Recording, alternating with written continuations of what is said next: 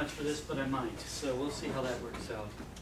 Normally I stand when I give presentations, but we've got, first of all, a nice couch here.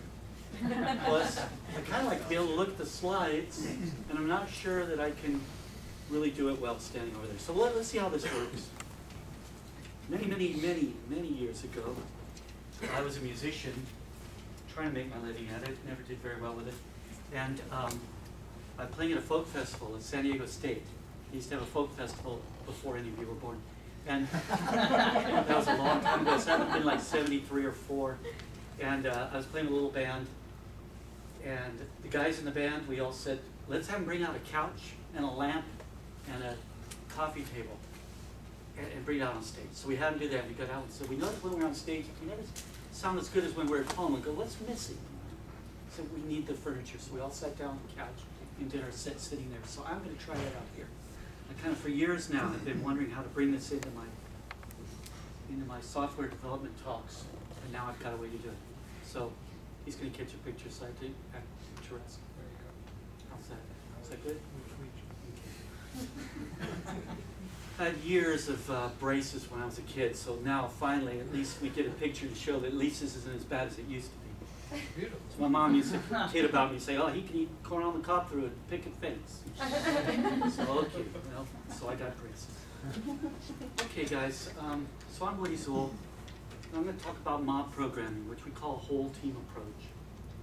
You've heard of pair programming. This is very similar to pair programming. I should ask, does anybody here do pair programming in your work? Anybody at all? Not at all. You actually have, like, you split a cubicle and you program on one over there and one over there? Yeah. Nobody talks to each other. Okay, that's not good. So a lot of this might not be familiar, but you guys know what pair programming is, right? Okay. But you don't do it at all, huh? A little bit. Yeah? No? All right, well, let's talk about this. So, I work for this company, Hunter Industries. Hunter Industries makes sprinklers, so to speak. They're a manufacturing company. I don't know exactly how many employees they have, maybe 2,000. But the reason I show this slide, first of all, is because I told my boss I would include the slide, and that way he kind of supports me when I go out and do these things. And also, I want to make the point of their little tagline there, built on innovation. When I went to work for them, one of the reasons I decided to go to work for them was because they really heavily push this idea of built on innovation. And most of what I do, I consider to be pretty innovative. Not so much in the code that I write, but in the way I think about going about making software. So I was looking for a place that sort of buys into the idea. At least if they say they're built on innovation, they can't complain if I'm trying to innovate. So they're really good people, though. It's a great place to work. We're not hiring any developers right now, but if you know somebody who is looking for a job, they always have a lot of jobs. No programming ones right now, but all kinds of stuff in manufacturing and management and all kinds of things. Very good company to work for. Family owned, been there a little over 30 years in San Marcos. It's up in North County. And I'll make a really strong point. They almost never fail to give a bonus every year. This last year, the bonus was 13%. The best they've had, which was just before I got there, about 2 or 3 years, was 27%. So that's a dang good bonus. Dang good bonus. But it's a privately held company. And part of the way that they do things is everybody shares the same percent based on their salary. So I think that's a pretty cool thing. I've had bonuses at other places I've worked, so that's enough on them, but they're a good place. They have a good photographer, too. So I've got a story to tell.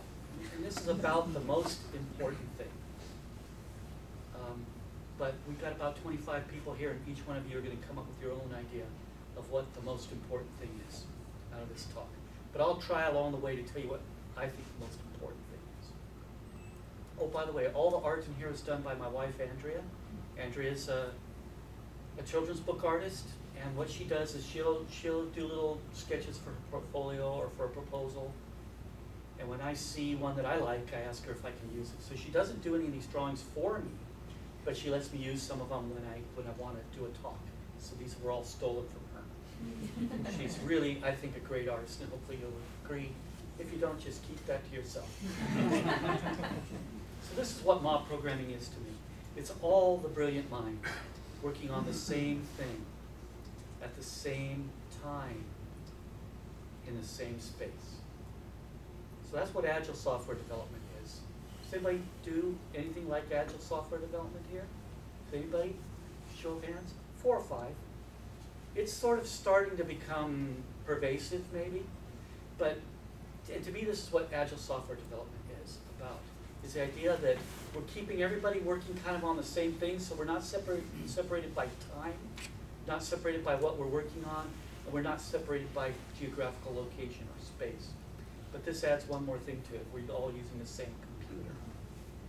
So this is why it's mob programming. It's like pair programming, but with more than 2 people. 3 people makes a very small mob, but that's okay. So this is what it looks like from the front. And this is what it looks like from the back.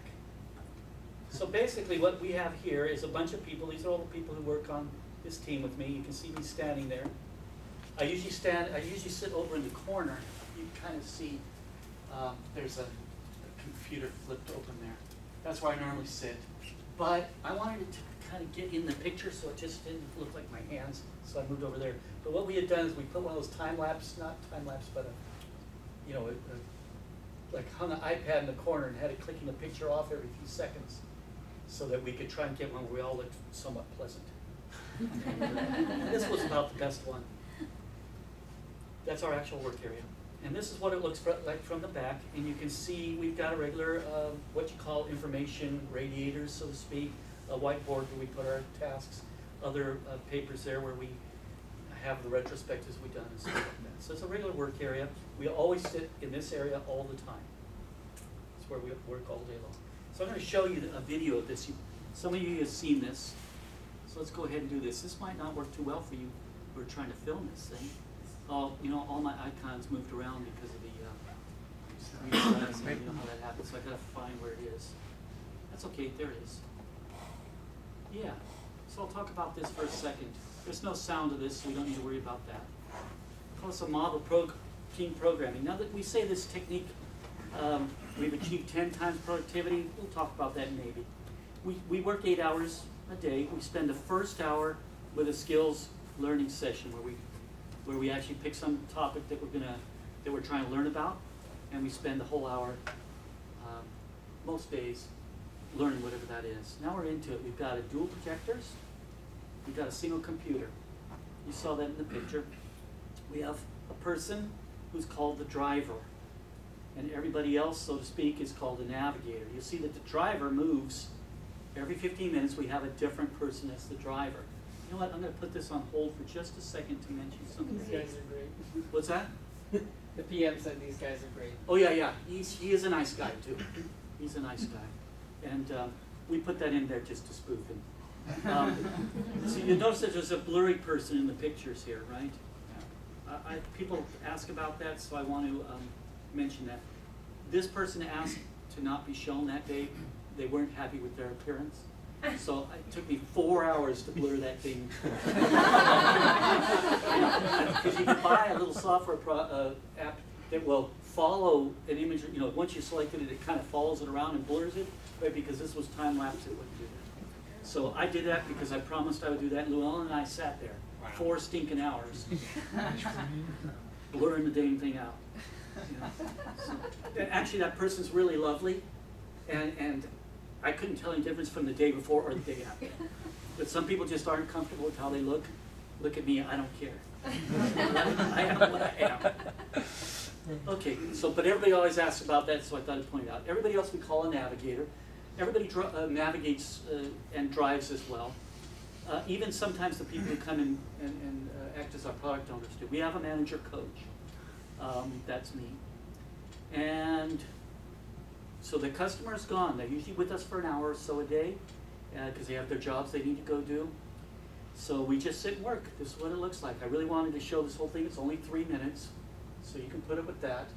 It's like your boss comes to your cubicle and starts talking with you. You go, yeah, he's just talking.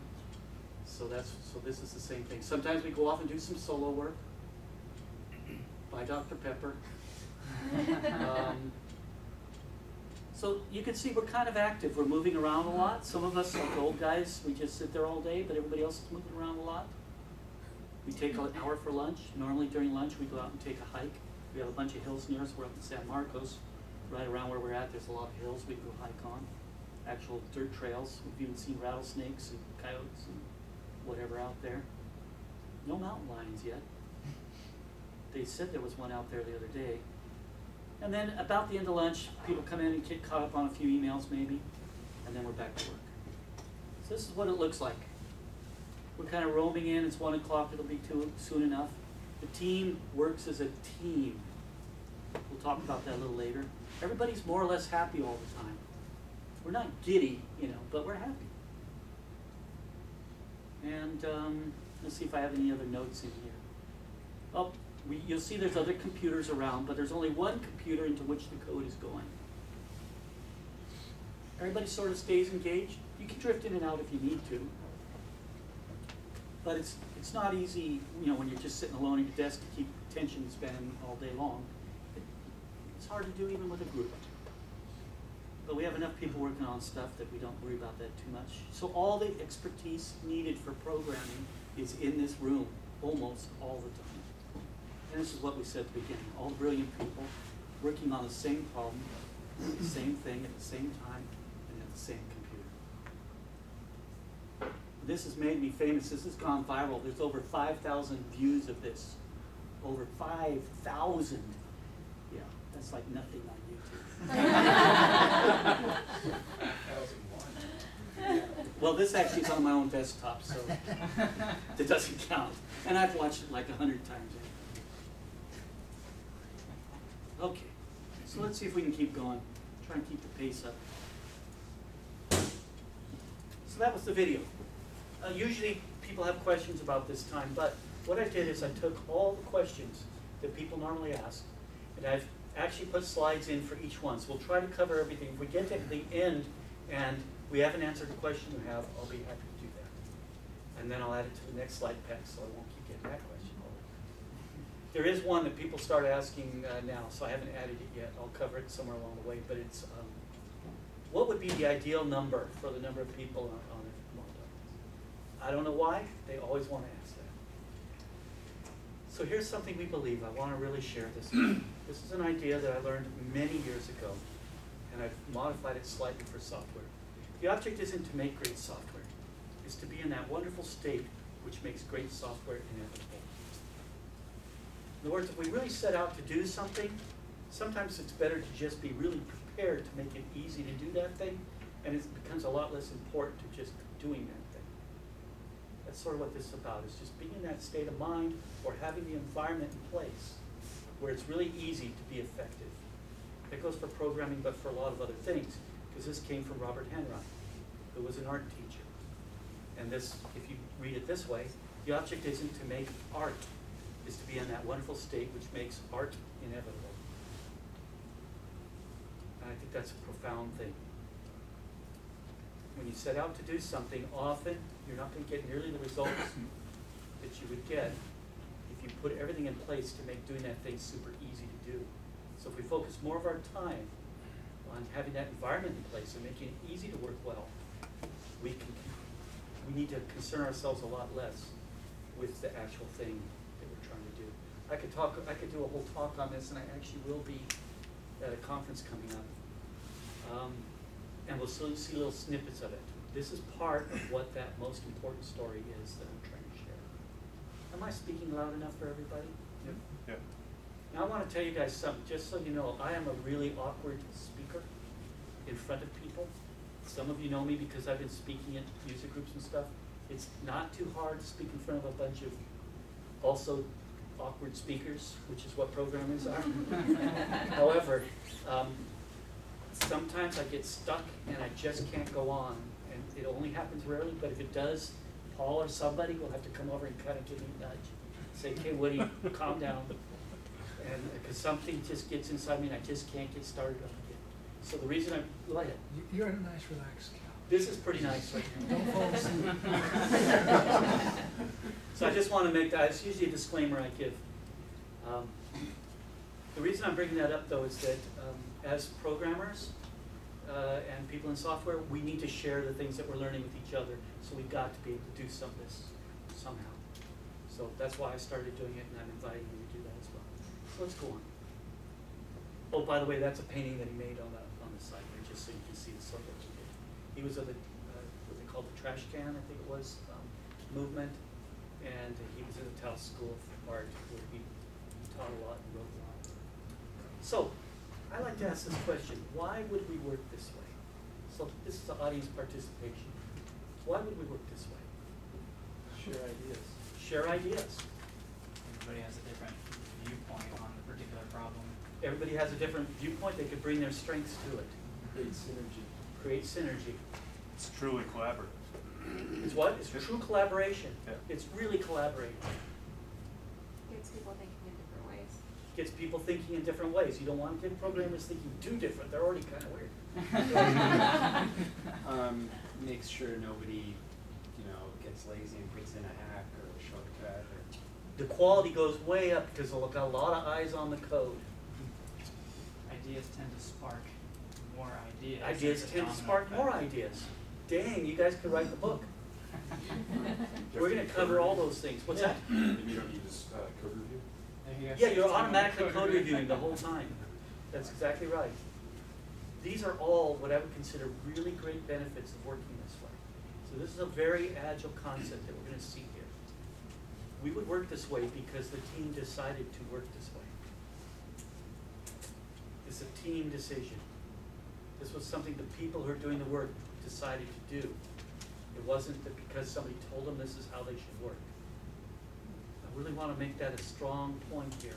This is what Agile, in my opinion, Agile software development is about, is that the people that we hire are really smart, and they can figure a lot of stuff out, and we put roadblocks in their way.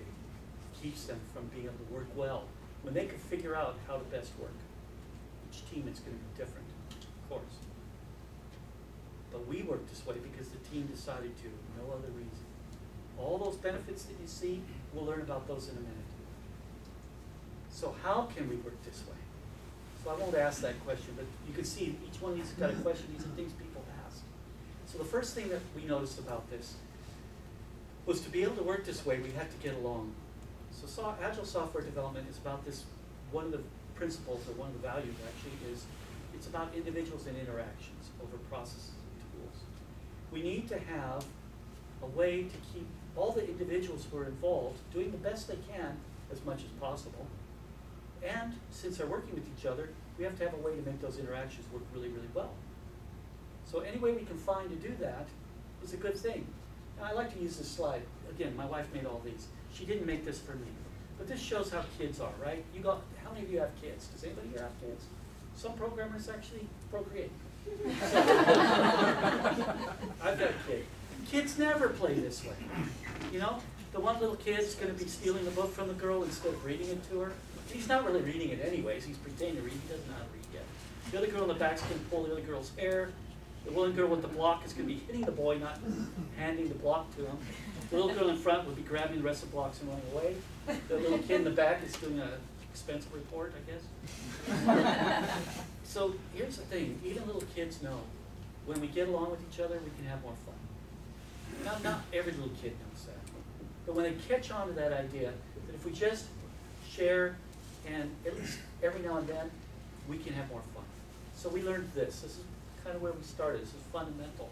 We treat each other with kindness, consideration, and respect, which is very rare in the workplace.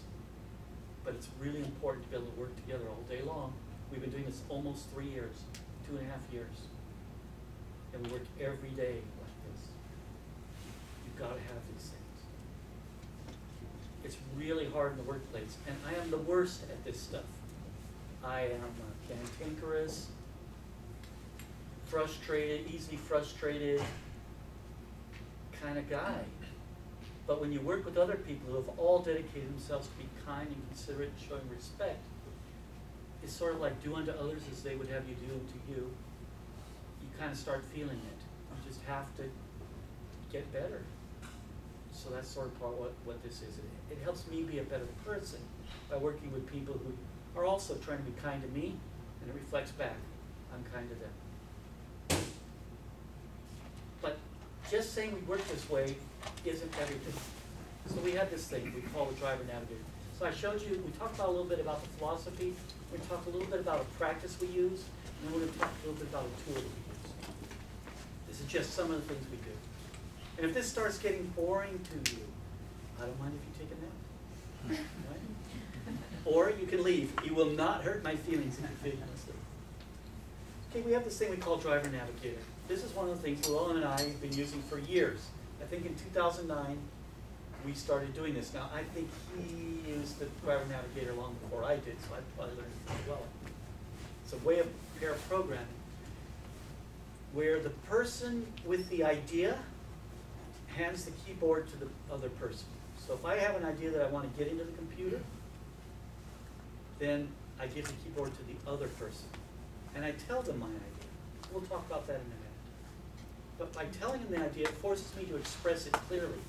Maybe with a whiteboard. You saw that we have whiteboards in our area. We also just got a brand new 6-foot one, so we have more space to write on. By having us have to express our ideas out loud, we get a lot of clarity that we don't get when we just think in code. I'll kind of emphasize that. Code is a lousy place to think. Code, we have to really think about how can the computer understand what I want it to do, but that's not where we need to think about business problems. And most of the problems with software development. It's not, we shouldn't be thinking in code. We should open out to a much bigger part of humanity, where we're thinking about how these things interact. Code is very specific, not a good place to think about these more general and bigger ideas. So we have the driver. The driver is like a smart input device. The keyboard is sort of a dumb input device. The driver knows how to use the code base or the code environment we have, so they can type in right code most of the time. Some of them have trouble with that. We can talk about that too. But programming isn't writing code. Programming is the ideas that we need to express through code. Code is just the way we get it into the computer. If we could do it like on Star Trek, computer, then we would do it that way. And some people do, I guess, nowadays. Does that make sense? Typing is just the way we get what we want the computer to do, and code is just the way, the method we have for doing it, where it used to be a machine language where people just flip switches and then punch cards, and then later assembly, and so on and so on. We're at a very high level now. We'll go higher soon, probably. It's just where it happens to be right now. But that's not what programming is. Programming is the thinking that goes into it. It's not even knowledge work a lot of the time. It's the ability to think really well. We have to know a lot of stuff, but that changes all the time. Let's go on. Then we got all those people who are doing the thinking. We separate out the idea of the guy who's doing the driving from the navigators. We want that person to be just taking all those ideas and getting it in the computer. Allow everyone else to do the thinking for the moment. When the navigators switch up, the driver switches up, in 15 minutes, the driver will become a navigator. So let's see, I've made this really fantastic animation. Be prepared to be amazed. That is the keyboard. We talked about that a minute ago. Okay? And did I just shut this off? I think I broke my animation. Wow. There it is. Slides right in. And the driver, which kind of looks like this, is sitting at the keyboard. And then we have the navigators. That's everybody else, including the driver. We switch it up every 15 minutes. That happens to be the way this team works. We used to do these coding dojos, and probably did one at this group once sometime a long time ago, I imagine, where we would usually switch up about every 4 minutes. But we found right now that 15 minutes works really well for us. We don't necessarily recommend it, it's just what we do. Somebody takes the driver's position, and then every 15 minutes, we switch it up. And you look at this. I'm not clicking anything. Isn't that amazing? You can make PowerPoint do some pretty cool stuff. It takes you hours to put something like this together. I used to do a lot of work in Flash. It's a lot easier in Flash. Good thing you'd have to blur one of those faces. Yeah. I used to do that. I like that. I'll steal that idea. Thank you. So this is the basic idea of it. And then once we've gone through our rotation, we bring the same person back in. So we basically use what we call the same rotation. That kind of keeps it steady throughout the day, where it's nobody's going, whose turn is it next, whatever. So this is our basic work pattern. You don't need to do it this way, but a lot of teams so far that I've seen picking up on mob programming follow something similar to this because they probably learned it from us. You can figure out your own way if you wanted to. Okay, so let's go on. One other thing is a tool. So we have our pattern of thinking, here's a pattern of how we work, and now a pattern of a tool that we use. So these are three things I'm sharing with you. What this is about was, we start off with a timer, very much like this, and I would just set the time on it, and what we found is when the timer went off, we kind of ignored it. The person at the keyboard, this is a problem with programmers, and you might see it with pair programming. Once someone's got the keyboard, they just want to keep the keyboard. They don't want to release it, you know? So why is that, you know? So you have to be able to just release from the keyboard. So with the timer, the people, we wouldn't do that. And then we'd forget, and then, oh, I forgot to put the timer on. So I decided, well, maybe we need a better timer. And I got one of those really nice little square kitchen timers that really beep out really loud. And that didn't work so well for us either. Because we, even though it was loud, we would still ignore it. And we'd just keep beep, beep, beep, beep, you know, and we would just be ignoring it. And then one day, one of the guys on the team was walking across our work area. We have a big open work area. We're off in a corner. We were actually in a little room at that time. And somebody on the other end goes, what is that alarm beeping? It keeps going off every few minutes. It's just driving me crazy. So he ran back over and said, we've got to stop using that. So he went off on his own, and in about an hour wrote this tool. What this does is it just blinks out the screen, and I'll kind of stand up to show you. We have a button that we push right here that adds all of us to this list, bling. And then we can type in extra people and add them in there. It randomizes it. And then we hit this timer button. We set whatever time we want. We usually use 15 minutes. And then instead of say switch it up, we'll say like Dexter, sit at the keyboard. And so when this comes up, it just blanks out the keys. It blanks out the screen. You can't keep typing. It doesn't do you any good. So people just learn to break the habit of being at the keyboard. It worked out really well. So that's what we did. So these are three of the ways, the things that we have that help us work this way. What do you call that tool? What's that? What do you call that tool? This timer, it's just our timer. Oh, okay, I wasn't sure if you guys Yeah, had like a... we're actually making an open source version of it because a lot of people have asked about that. So that will probably be available sometime in the next 2 to 3 years. It's a lot. Here's another thing. It's just one of those things where finding the moment to do it, because I don't think it'd take more than 15 minutes to get it all set up. So, this is another question almost everybody asks. How can we be productive with 5 people at one keyboard? And I have no idea.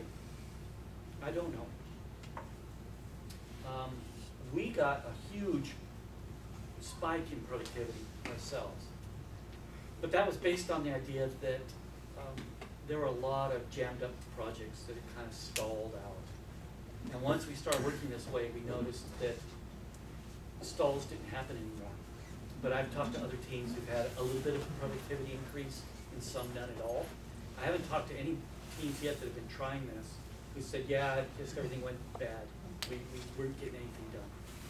I don't think that would happen. Depends on the work you're doing. Might depend on how many people you have. Talk about those things. Here's what we noticed. So why? I don't know. How? I don't know. This is what we noticed. We had 5 or 6 people on our team, and they were turning out some work. And after we started doing this, this is what we started getting. We don't really do metrics on our work, so it's the closest we get to metrics. But I took that picture, I took a bunch of stuff. We have a bucket where we put all the cards when they're done, when we finish a task. I pulled them out, put them on the desk, took a picture so I could do this slide. And one of the guys on the team said, did you notice that every card in there is within a 2 to 3 day period? That's a lot of stuff to get done in 2 to 3 days. And that's the way it goes with us. We just pull something off and it gets it done. Pull something off, it gets it done. Every day, we just go through a whole bunch of work. So we're sensing this is really productive. The people we do the work for are very happy with the amount of work we're turning out. If we had to prove that this was better than some other method, I'm not sure that I could. I don't know how people prove anything about how productive they are with software development. You know, every project we do is different, every task we do is different. Someone will come in and say, how long will it take to do this? And one guy will say 2 hours, and someone else will say 4 hours, and someone will say 2 days. There's nothing scientific about any of this yet. I don't think it will be for a long time. How in the world could you prove any of these things? Does one of these yellow cards, is this one equivalent to one of these yellow cards? You know, how do we know? We can kind of say, look at it and say, well, that's sort of a similar job to this, but who's working on it? What specifically was it? How hidden was the logic? Did we understand enough about it? A lot of companies try to figure that stuff out. So I'm kind of on the other side of that. So let's just get work done. Maybe after we die, someone will figure this all out. Sorry, Woody, were you saying that that pile is your done pile? Yeah, that's work that we got done. You see these red marks are the date that the thing got done. So it was April 17th, April 17th, April 17th, April 18th. It's a little blurry, but Okay, so you just noticed a larger pile of work. well, yeah, I just took out some cards to take a picture with. This was probably the equivalent of something that close to a week, maybe 4 days worth of work with the way the team was working before. We'll talk about why. So this is what it is about to me. And I'm going to ask you this question, so audience participation. What are the things that destroy productivity? Sorry, I'm getting a message here. Distractions. What else? Oh. Disinterest, lack of communication, bad communication. Get stuck on something. Get stuck on something. Tangents? Tangents, Oh, going down a rabbit hole. I got a job once where my main job was to keep the guy who was really brilliant from going down rabbit holes. He would get on a thread and he would go down that thing till it was 3 o'clock in the morning. And when he should have just stopped at the beginning, he said, no, I've gone 3 steps already, I'm not going to go 130 more. You know, you should have just stopped. So my job was to say, let's get focused back on this for a while. Pretty good job. Anyways, what else? What blocks productivity? Reddit, like Twitter or whatever. Misallocation. Somebody has Misallocation, Yeah. Not knowing what to do. not knowing what to do, Or not understanding the problem correctly. not understand the problem correctly, or thinking you understand the problem correctly. Yeah. It's like doing the right Till thing. 2 weeks later, right? Or, you know, if we're doing the right thing, we're okay, but if we're doing the wrong thing, it doesn't matter how well we do done. it, right? That's right. If we got it done this week, what else? Frustration. Frustration, just being, okay, let's go back to this one. I put these pictures on purpose. You know, she's getting ready to cry. He's already given up. He or she has zoned out. There's this one super genius, got 4 monitors, you know, and what is he really doing though? He's They're all thinking about, Twitter and Facebook and- you know, Facebook, Google. That looks like Scott.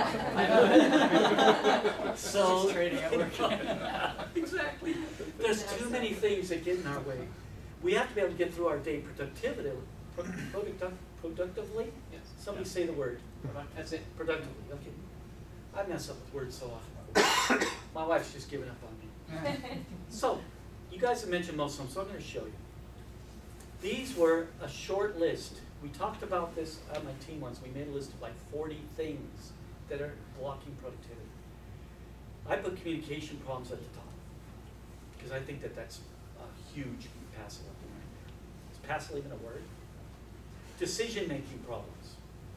That's a huge one. We'll talk about all these in a minute. Doing more than what's barely sufficient. Sometimes they call it gold plating, but often it's all kinds of other things. We never need more than barely sufficient. The minute you do something more than barely sufficient, you're doing something you don't actually need. Simplicity is what this is about. Technical debt. I don't think anybody brought that up. Technical debt is like one of the worst productivity destroyers. We start off a project, everything's great. A week later, everything's great. 2 weeks, things start slowing down. 3 weeks, they get slower. Now we're doing hacks on top of hacks. Now somebody's saying that architecture is really lousy, I have to rewrite everything. You know, that's kind of the way it goes on these projects. We lose a lot of our productivity through just technical debt slowing us down. Thrashing. I don't know if we mentioned that. You guys know what thrashing is? Do you remember with hard drives? Do you remember hard drives? They used to have these little physical disk things in our computer. When they get fragmented, what happened? Thrash. They thrash.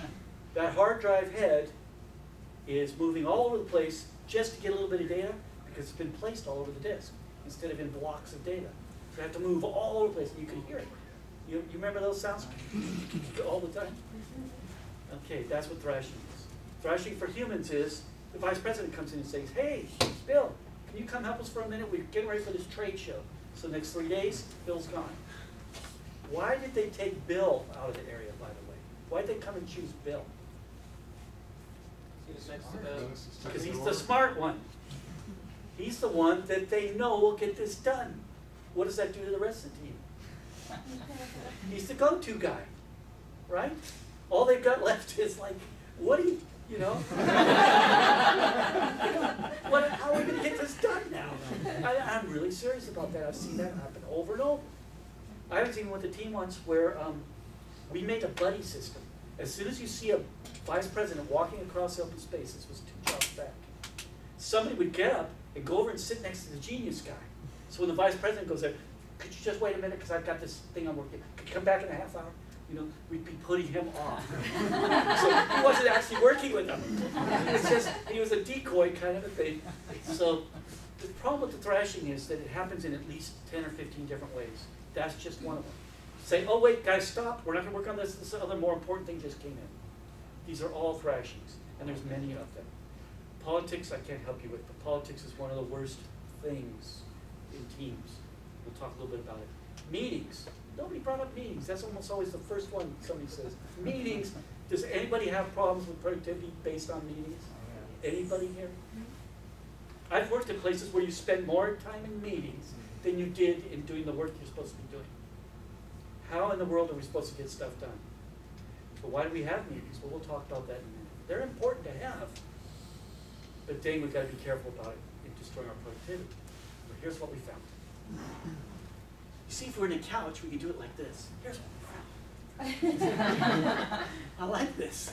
Can I take this with me, guys? You can come back Okay. in April.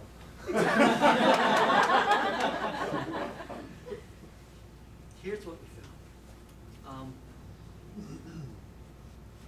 We didn't set out to solve these problems. We noticed them going away. We didn't set out to solve these problems by doing something new, which we're going to learn about them on a program. What we found was that once we started doing this, all these problems disappeared. Almost all these problems. Almost. So after about 6 months of doing this, I was at a conference, and somebody came up and asked me, this guy, Zuill, had mentioned that you guys are doing this thing all the time where you work like a code dojo. I said, yeah. And then somebody else came up, so I had told 3 people about it. I said, I'm not going to do this all day. I said, the guys send me some slides, and I'll start showing you. We'll set up a little time during they have an open space, the Agile conference, the big one. And so I asked the guys to make a list of the benefits of doing this. And they put together this list of the benefits. It wasn't the problems. It was like, oh, we noticed this, we noticed that. And then it like a light went off on our head. Why did we keep doing this? We decided to do it because, we'll tell you a little about that story. We decided to do it because we noticed some benefits the first day we did it. It was by accident, and I'll explain what we did. But we kept doing it because these benefits started showing up more and more and more. And we couldn't pull ourselves away from them. It's like, this is working good. It's kind of like an accident, you know. The guy's bleeding to death. You just can't look away. So, not exactly the thing. You get what I'm saying? It was like, we didn't set out to solve these problems. We just kept doing something that was working good for us, and it ended up solving a bunch of problems for us. So it's kind of like maybe somebody, they're not happy with their weight, but they've got all kinds of other medical issues, but they lose a lot of weight because they just don't want to look too tubby, you know? And all of a sudden, all those other medical issues go away for them. Their high blood pressure goes down, perhaps, and stuff like that. So you take care of something, and it gives you other good effects. So let's see about these things. I've got a slide on each one of these, but I'm only going to cover them a little bit, because we only have an hour or two. And I used to do a talk on some of these things, like the thrashing, the technical debt, and the communication problems are things I used to have whole workshops on. So I can say a lot about these things. I'm going to cover one little bit of each one. So here's the thing with communication problems. Again, my wife's the artist. I love these pictures. It's cool. This one's called something like Little Bun is Itching for a Fight. I think that's what it's called. And so sometimes the programmers, when I ask them, they think that the bear is the programmers and the little rabbit is like the manager. And then when I shut the managers seem to like the bear is the manager and the little rabbit is the programmer. So, but it doesn't really have any meaning. Here's the thing with it's just the communication problems. I'll give you one example of a type of communication problem. I was working a job for a large company here in San Diego that a lot of you will know of, so I won't mention any names. And they hired me for a 3-month contract to write a Windows service. Do any of you work in Windows anymore? It used to be an operating system. Do you know what a Windows service is? You know what I'm talking about? It's like something like a daemon or whatever they call them. Call them demons or daemons or something. Same thing in Unix world. Okay, anybody can write one of those. What's the difficult thing about software? Debugging? Well, that's difficult, yes. But it's the business logic. The code itself, once you learn how to write a Windows service, you can write a Windows service. It's just writing some code. But knowing what it's supposed to do, that's the difficult part. And everybody writes out those big requirements documents. But what are requirements documents? But a bunch of paper that you can misinterpret easily. And that's what happens with them. So they assigned a guy to me who was sort of the inventor of this thing we were going to be doing. And he was a very important person at this company. It's a big company with more than 100 developers, probably more than a couple hundred. And I was allowed to speak with this person 1 hour every Monday. So I started the job, I met with the guy, I got the details of what we're doing, got the document, read the document, started coding, and I had a question. So I went to my boss and said, hey, I got a question. You can't talk to him until next Monday because he's off doing other stuff. We can't disturb him. We get 1 hour a week. So what am I supposed to do? Well, just gather up your questions. So guys, does that work? Girls, does that work? I got folks, does that work? Does it work? Can you save up questions when you're working on software like that? If you have 5 different things you're working on, maybe. Oh, I'll switch off to this. I blocked on this, I'll switch off to this. I'll blocked on this, I'll switch off to this. I got hired for a 3-month contract, right? How long did it take me? 6 months. 6 stinking months. That is like the rule. 6 months, if you take a 3-month contract, it will last for 6 months, but that's only because you're going to quit after the 6 months. Because they're going to try to suck you in for another 3 months. It really, on this one, it was exactly that. How long would have it taken me if I could have gotten my questions answered within a minute or 2 of getting the question? How long would it take me? 2 months. 2 months. Any other guesses? 2 weeks. 2 weeks. Okay, what I did, has anybody done a value stream map? You know what a value stream map is? Anything that's adding value is on the top. Anything that's not adding value is on the bottom. You just switch between. We're getting work done. Oh, we're not getting work done. We're getting work done. We're not getting work done. That's a value stream map. Well, I value stream map this thing. 2 weeks. Just a little bit under 2 weeks, I would have had it done. They paid me for 6 months, and I went to my boss almost every day. I just need to ask him some questions. Don't worry, that's just the way we do things here. That's an alert, by the way. I should put in this slide. Whenever somebody says that, that means there's high dysfunction. When they say, well, don't worry, that's just the way we do things here. It means we've given up. That's just one kind of communication problem. So let's talk about decision-making problems. The first part of decision-making problems is decisions can be very difficult to make, and we start becoming reluctant to make them. So we have lots of meetings, we have lots of emails. We make sure we get our boss's signatures on the emails, so they got communicated with. Everybody's getting communicated with back and forth. We spend a lot of time making simple decisions because we know, I like this drawing.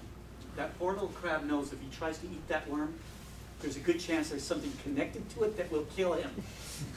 And that's what often happens. He can't see beyond the worm here, but he knows that there's usually something nasty nearby because he lives in the ocean, right? So, and I think an octopus can pretty much rip a crab apart. And the octopus has got a beak and crack the thing open. As developers, that happens to us all the time. So we're reluctant to make the decisions. We bring a lot of people in, we have a lot of meetings, and we act like it's really a big deal. But we're just trying to cover ourselves.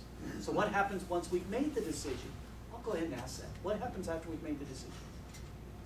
Now what do? We prepared ourselves well to protect ourselves in case it was a bad decision or something goes wrong. So now we have to defend ourselves. We defend our decision until the last second when we have to finally admit, no, it was a bad decision. So this is a self-portrait of my wife. She's waiting for me to get home, I think. But you notice, as time goes by, she's becoming more and more irrational. Right? She's got the shotgun out, and she's gotten her manager or whatever who's really mad to do battle. Because they all signed off on this thing. We protect those dang decisions we made. So the first one about the communications, I should have said, we resolve most of the communication problems because we are in that room together, we can ask each other questions. And we engage our product managers, or our product owners, whatever we want to call them, as being part of our team. So we can get those answers every day.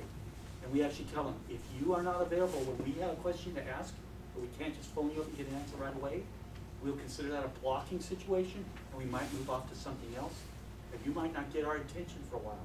So you have to be available all the time. And they commit to that, and that's how we get our work done. The way we solve this is, we don't care about bad decisions anymore. Any bad decision we make, we can unmake easily. Any bad decision we made it with all the rest of the people who are interested in the decision. So we're not worried about somebody snapping our head off for doing something wrong. Let's look at this just a little bit. If you are really furious about something, it's like, I'm going to grab him, I'm going to tar and feather him and run him out of town. Can you do that? You can't do it. Before this guy grabs somebody and tars and feathers him, somebody's going to calm him down, or they'll arrest him, and he won't get anything done. But can you calm this down? You can't. They just say, yeah, let's do it. And before they know they've made a bad decision, they've tarred and feathered the wrong guy and got him out of town. The thing is, tomorrow they go, oops, we made a mistake. And nobody's going, it was your fault. It was your fault. It was all of our fault, so it doesn't matter. We just move on quickly. That's how we resolve this. We have almost no decision-making problems whatsoever. The barely sufficient thing. So how do I put in bare necessities, just because it's kind of tied in nicely. But what I've noticed is not so much developers gold-plating stuff, but I've noticed a lot of product owner types always wanting more stuff and more stuff. And in this scenario, we work really hard at just getting a few things done and getting them out the door. So we try to deliver something every day if we can. Some of our projects we can do it 2 or 3 times a day. It goes into production. So we'll show this next slide. We work with our product owners carefully for this. Give us something that you know is valuable. I don't care if it's the most valuable. This prioritization stuff to me, whole nother talk, is a bunch of baloney. All we have to know is this, is that something you want? Do you really want it? It's just like for Christmas. Give me the 20 things you want, and I'm going to try and get them all for you. You might be able to get that one, you might not be able to get that one. Let's just get some stuff done. You'll know within a few days whether that thing was really valuable to you or not. So it's always just something of potential value. But we work really hard at just doing the bare necessities. Have we run out of time already? Are we supposed to be done now? No. No, not necessarily. Okay. So that's how we solve that. We don't do things we don't need to do. And we've got a whole team watching that every minute. The technical debt thing. So I liked this picture. It was part of a sketch my wife was doing a thing about. She's really, she has a weight problem. I have a weight problem. And so this was just a story she was doing about herself, but I saw this as being good for technical debt because we always hear the term of garbage in, garbage out. But with technical debt, it's garbage in, garbage stays. It's always there. You know, once you got it in, it stays up until it's. I've even had projects where there were bugs in the project that got migrated to the new version of the project. You know, when they were rewriting it, I actually had that. Well, that's the way it works right now, but that's wrong. You can't change it. You can move it over. So here's the trouble with technical debt. Once it's in the code, it never gets out, so let's not put it in. So if we have continuous scrutiny on things, we're almost always getting rid of the technical debt. There's a lot more to this though. The technical excellence part of it, which is a real big, important part of Agile software development. We wanted to have sustainable pace. And one of the ways we can do sustainable development is by always being able to work quickly on our code. Get rid of technical debt, always have technical excellence. So, just as an example, if we have 5 people working on the code base, and in the morning they meet for 15 minutes. So what do you call when you got 15 minutes, you're just talking about stuff, you know, there's a carpool, right? So you all driving to work, then we drop off. It's not a meeting. I don't even, do you guys do stand-ups? Who here does stand-ups? A lot of people do stand-ups. Okay. There's not enough time to scrutinize through code reviews and everything the patterns that are in the code that we're writing. Patterns are really important. So if there's 5 people and one person's working on something that's slightly similar, a little different to something someone else is working on, that's a little different, but slightly similar to something someone else is working on, none of us are able to see the pattern. Because we don't know what the pattern might be, because we're not seeing enough of it. But here, something comes in front of the team. We're only working on how many things at one time? One thing at a time. And we're all looking at it. When we see that first one come in, we go, hey, that's kind of a neat thing, and we write it. The next one, hey, that was similar to that other thing. There's some pattern going on here. The next one that comes in, we say, hey, there's a pattern. Let's stop, and let's get rid of the duplication. Now, I won't go into details about this, but there are many ways duplication happens. And so we have to really pay attention to it. Slightly different implementations often are not seen as duplication in code reviews, because they're not similar enough, and the person who's doing the code review hasn't been in it deep enough to understand those patterns. So we never fix those things. That just builds up in our code. Another advantage of the mob programming. The thrashing. How do we solve the thrashing problem? There's 2 ways to solve this problem. Stop it from happening, or make it irrelevant. And we kind of have both.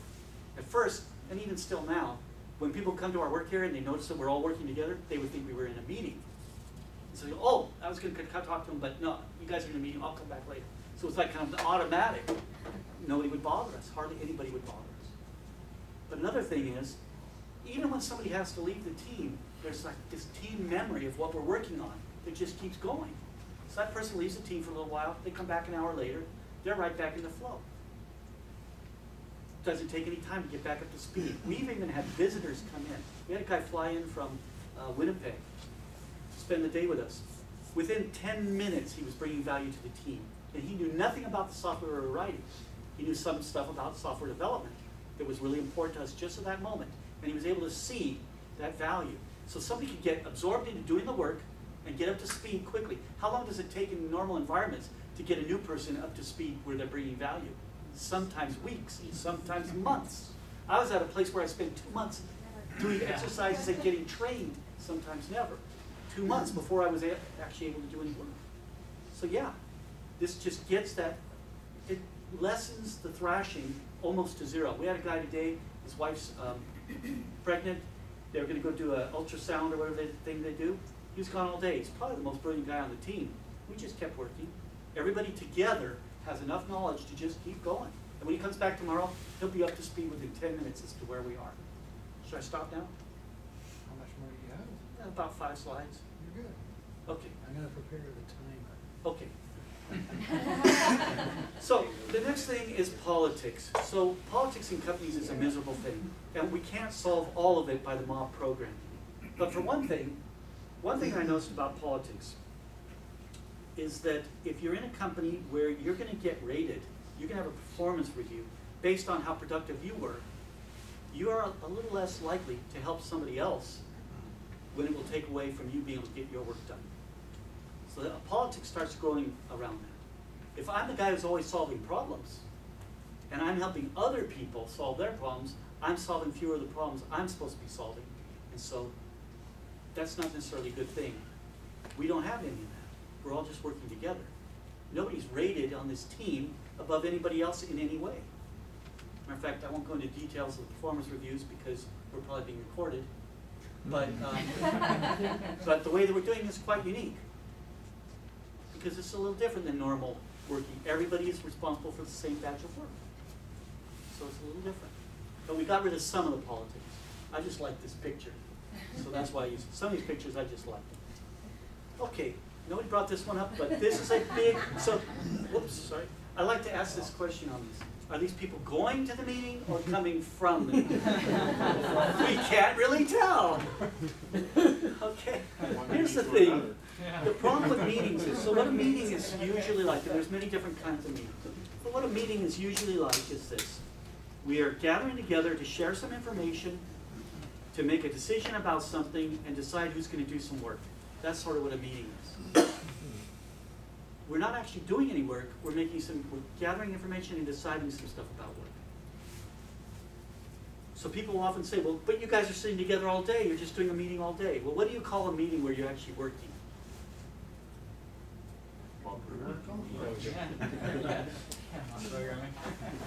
Well, we often call those workshops, or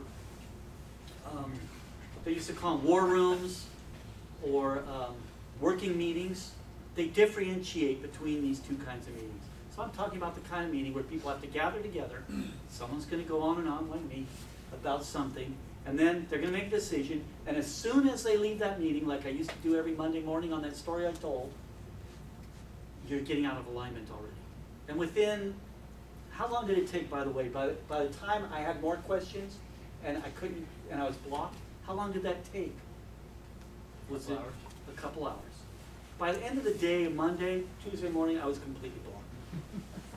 So that's the problem with these meetings. We come together to get some kind of decisions made and get some kind of alignment, and then we go off all misunderstanding what we thought this was supposed to be about. And one person's doing what they thought was right, someone else is doing what they thought was right, and it's not until they come together for a meeting again that they get realigned. Oh, I was doing the wrong thing. Oh, I thought you were supposed to be doing that. No, you were supposed to be doing that. It goes on and on. We don't have this anymore. We have maybe 1 or 2 meetings every now and then. We do a retrospective. When our product owners come to us, which is usually every day, several times a day, they just sit with us and we just keep working. And we talk about the things we're doing, show them it, talk about what we're going to do next. It's just working. All right. So we're almost done. I'm going to go through these real quick. There's this idea of continuous learning. I won't go into the details of these pictures, but we are always learning. And the most valuable learning we're getting is we're getting better at explaining things to each other. So the more senior person is getting better at explaining things to the more junior people. The junior people are getting better quickly at programming, much quicker than they would otherwise. And they're learning all about the product. So we won't go too much more into this. I will say we need to have a good sense of humor about mistakes if we're trying to be kind to each other. So usually we'll have to say something like, that was boneheaded, but it's exactly the same way I used to do it. You know? So we have to know what we've made those same mistakes. I always warn people about this. If you don't do something well, everybody will know you don't do something well. Right?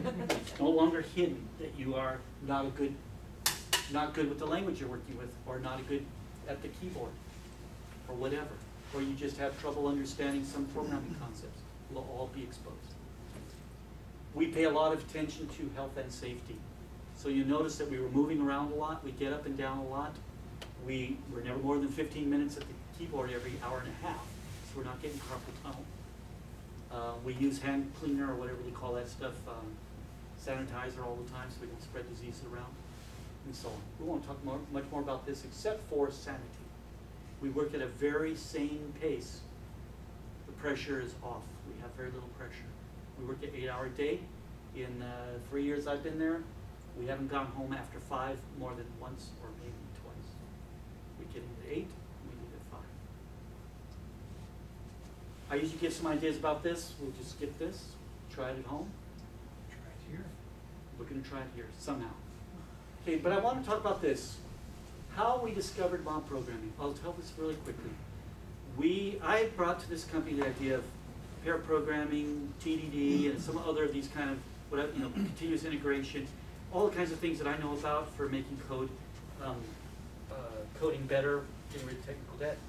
So we were doing it every Friday afternoon, 2.5-hour study session before we were doing our hour mornings. We still do the Fridays as well. And doing that, in doing code katas, we would pass the keyboard around in a kind of like a similar manner, code dojo manner, with a rotation. We do the 4-minute rotation. You almost had to push me there. And so what happened was, we had a job that I kind of put on the back burner. I could see there were a lot of problems with it. The people that were working on it was a contractor and one of our people, and it was awful code. And I didn't want to embarrass anybody by us working on it until the team was really solid, working together. So finally we brought it out and I said, okay, it's time to get this thing done. And so we went to have a meeting, like we talked about there. Let's look at it, talk about what we need to do, see who needs to do what.